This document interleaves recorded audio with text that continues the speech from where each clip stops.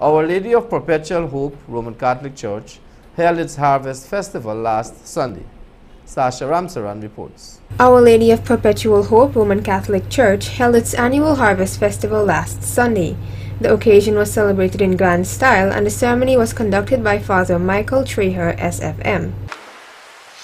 It's really a wonderful moment to give thanks to God.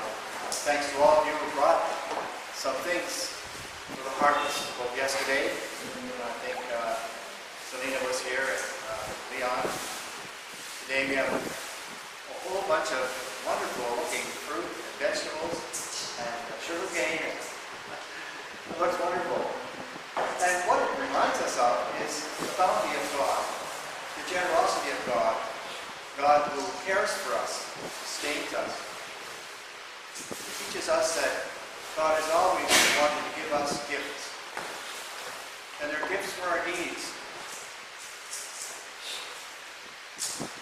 At Mass this morning in Amsterdam, we had St. Vincent de Paul afterwards selling all of the fruit and vegetables to use for their projects, helping other people who are in need. It's very fitting that the harvest is shared and help with others.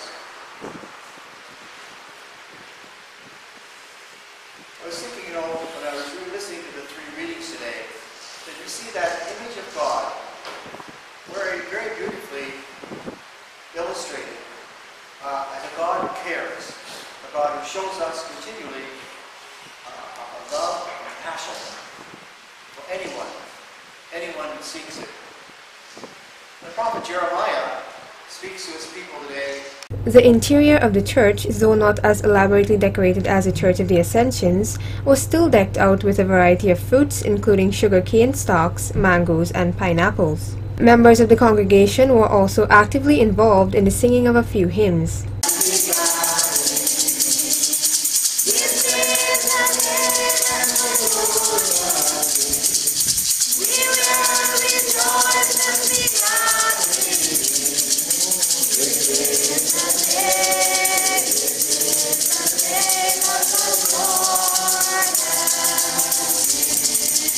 The annual Harvest Festival is an expression of thanks to the Lord for providing a bountiful harvest.